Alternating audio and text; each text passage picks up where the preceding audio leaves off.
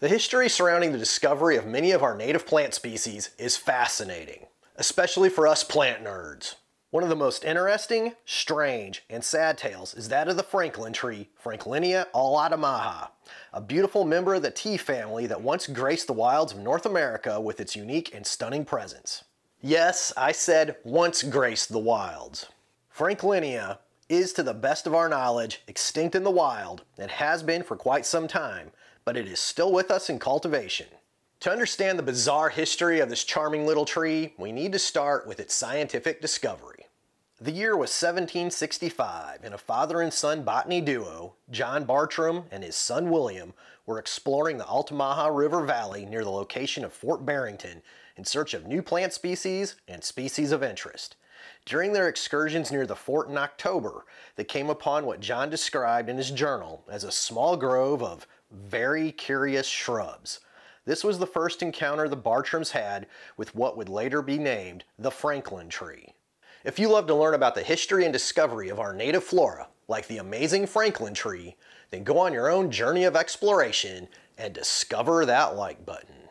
William would return to that area on a collecting trip several years later in 1773, a trip that would last until 1776 and cover much of the Southeast.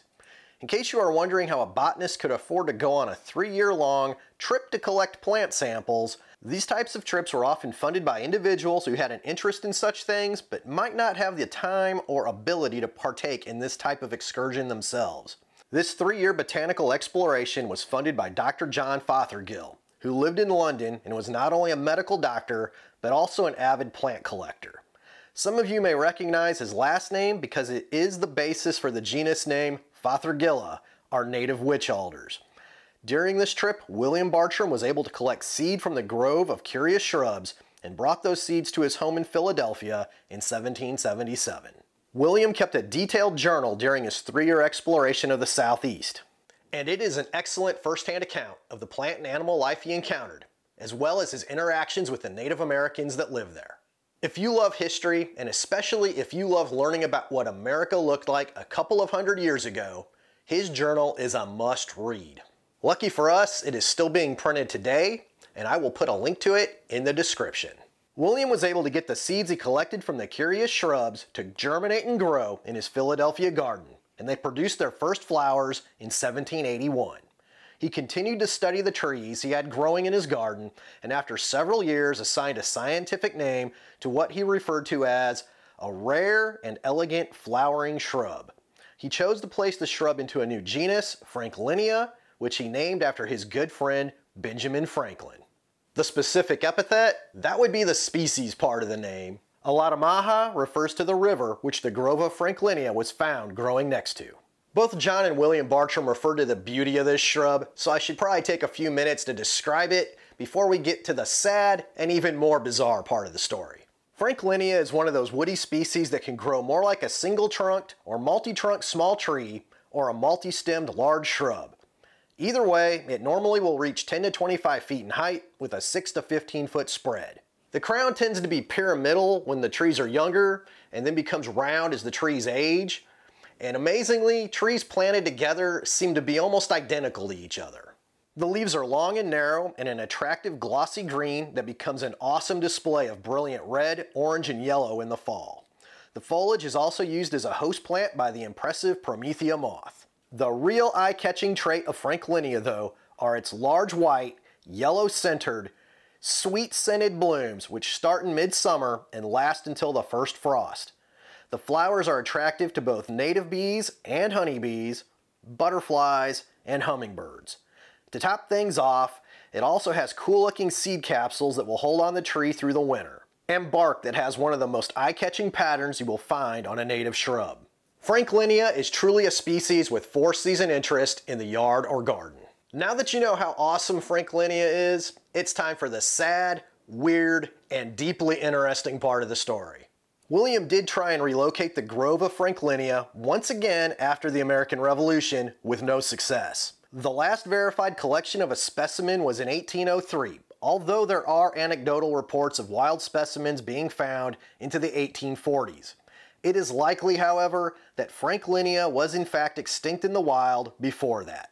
So what caused it to disappear? There are many theories ranging from overcollection to a disease or being washed out in a flood or destroyed by some other natural disaster. But there is one theory that seems to be the actual answer to the mystery. Franklinia seems to have been a glacial relict, a plant clinging to existence in a small pocket where it could escape the cooler temps of the last ice age. There are a couple of species that are still with us that exist in the wild in similar geographically restricted pockets. The Florida Torreya, Torreya taxifolia, and the Florida yew, Taxus floridana, which are clinging to existence along a short stretch of the Apalachicola River, much like Franklinia was along the lower Altamaha River. The Franklin tree is thought to disperse its seeds with water, which poses a problem when the waterway you live on flows south and you need to disperse north to escape the warming temps as the glaciers retreat.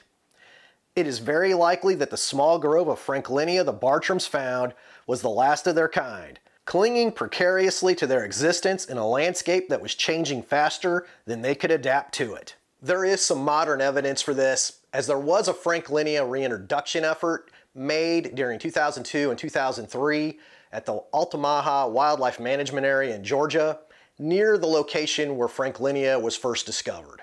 None of the trees planted survived. Trees grown in northern states like Pennsylvania and Ohio seem to flourish though. Luckily for Franklinia, and for us, the Bartrams did find that small grove of curious shrubs, and William was able to grow them from the seed he collected. Franklinia is now found in botanical gardens all around the world and is still grown and planted as a specimen tree in North America. And it is quite safe from total extinction. After you heard the description of the tree and saw how beautiful it is, you were probably wondering why everyone isn't growing it. It seems like such an awesome yard tree. Well, it is an amazingly beautiful shrub, but that beauty comes with some cost in growing it. Franklinia is generally considered one of the harder species to grow. Not because it doesn't do great in the right conditions, because it absolutely will, but because it can be so darn picky. It requires acidic, well-drained, moist, sandy loam soils with high organic matter. If the soil is too dense, no clay soils for Franklinia, or too wet, Franklin tree tends to develop root rot and die. If you have clay soils, you can still have a Franklin tree. It will just have to go in a raised bed with a proper soil mix. On the flip side to this, it is also not drought tolerant at all. If the soil starts to get dry, you'll have to water the tree or lose it. Franklinia also hates to have its roots disturbed, so be sure to put it where you and it will be happy with the placement. Trying to move it later will not end well most of the time.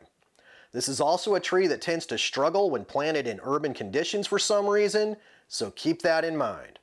If you happen to be living on an old cotton field, Franklinia is probably not a great option, as it can be infected with a pathogen carried by cotton. If you have some experience propagating and growing some of the tougher species, I encourage you to give Franklinia a try. It is well worth it if you are successful. Thanks to William Bartram, all Franklinia growing today can trace their existence to seeds he collected and grew in the late 1700s. Crazy.